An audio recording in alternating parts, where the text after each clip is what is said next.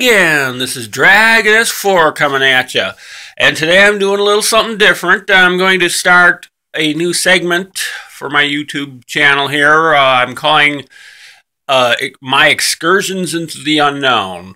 I've kind of hinted at it with some of my craft projects on how to do witchcrafting and stuff.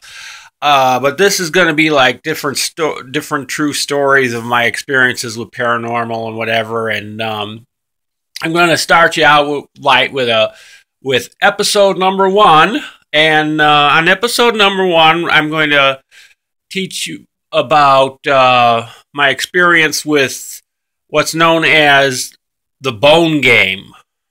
Now, the bone game is a game that a lot of different pagans and stuff play, and it's a game where you could develop your psychic abilities fairly well. Now, I'm not saying that if you play it a lot, you're going to become like a mutant X-Men or something, but you might be able to like read thoughts and stuff a little bit better or whatever, but I'll tell you how to play it. Okay, now it's called the bone game because it used to be traditionally played with like a bone from an animal, or you would use like a rib bone or something like that.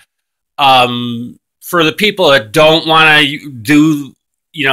use animal parts, you could play it with like a small branch, from like a branch or something. Or since I don't have a branch, I'm just using an example as a pencil. You could use whatever object you want to play it with. Now the rules are, it's a game that's played with, you have to have about 5 people in a minimum setting, or as many as you want in a maximum setting. And the levels are, for a novice setting, there's 3 levels, and for a advanced setting, it's usually 4, and for the mid setting, and then for like an advanced setting is usually 5. The object is to capture your team's flags, basically. Okay, and how it works. There's one person that's a referee. You have to have at least 4 players that aren't referees. And the object is, you set up on a field, out in an open area. Not that you have to have it in a field. You could probably play this indoors if you got enough space and whatever. But there's a middle section that's a neutral zone that you're not supposed to enter into, which is about 3 yards in space. And then there's another line. So you, even if you don't you could make an invisible line. You don't have to actually draw a line on the ground. But, you could put up like maybe a little marker, like a little stone or something at the corners, so the people don't know, so they'll know not to step over it. So that's a neutral territory in the middle. Okay, now you have your zone. It could be as big as you want it to be, basically. Like for a smaller setting, you might want about maybe 5 yards or so, on each side. And now the way this works is the object is to capture your flags, your opponent's flags. And you do that by taking what's known as your bone, and I'm using a pencil because I don't have anything to represent this. I don't have anybody to play it with right now. So you take your bone, and the object is, one team is supposed to hide the bone between, you could huddle up and whatever, but now the objective, you're not allowed to talk at all. You can't talk. So when your team gets the bone, you have to, like, secretly, without talk, you can have a strategy meeting before you officially start. The referee allows you a strategy meeting, so if you wanted to tell your teammates what you're going to do beforehand, but once you officially start, you're not allowed to talk. You can make animal noises. You can make sounds. You can move around. You can dance around. You can make arm movements, leg movements, whatever, but you just can't talk once you are starting.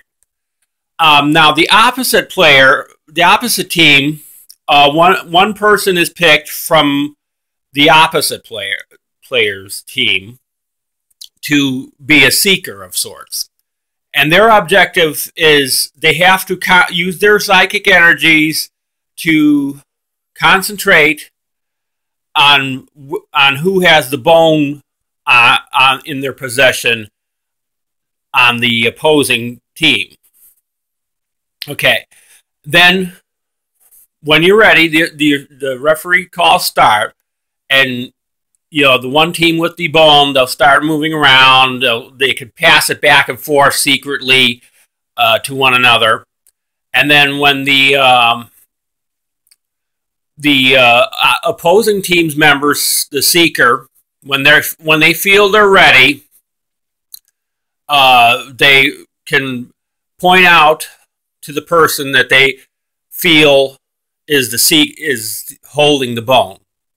Okay, so in this example, if I had the bone on the one team, and I say I have it behind my back or something, and then if I was the seeker on the other team, I would point out at the person, use my finger and point at the person that I think has it. Okay, and then the referee will temporarily put a timeout on the game and they will ask the person to verify if they have it or not. If they don't have it, they are obligated to show their hands empty.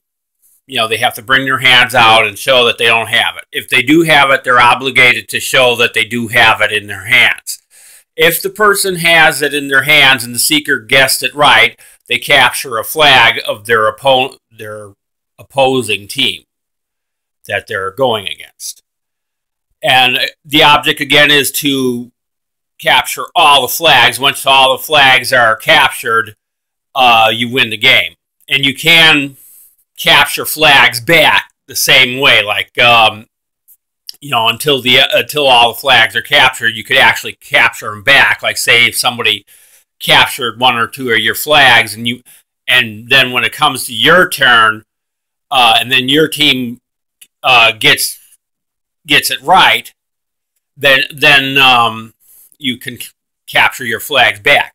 Now, how you do that is after the seeker has guessed right, then they can have another guess. But if they miss on their guess, that's when the play exchanges hands to the other team.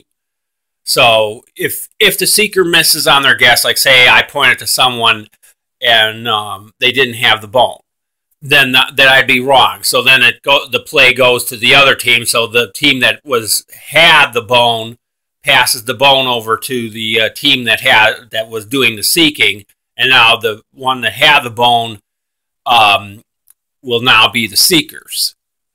And again, you only have one person on your team being the seeker, while the rest of the people hang to the back of your area.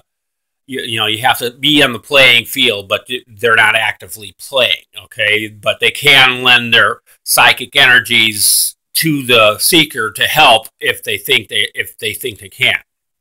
Now, I've played this a couple of times, and with my experience with it, I was really good at it. Because I work with totem energies, and I have a lot of different totem animals, so I was able to actually send my totem spirits out behind the other players and could actually pick up on where they had it, who was holding it. It's a really fun game. It's very simple to play, and again, it will help to develop your psychic energies really well. The only trouble is it's not a game that you can play by yourself. You actually have to have at least 5 people.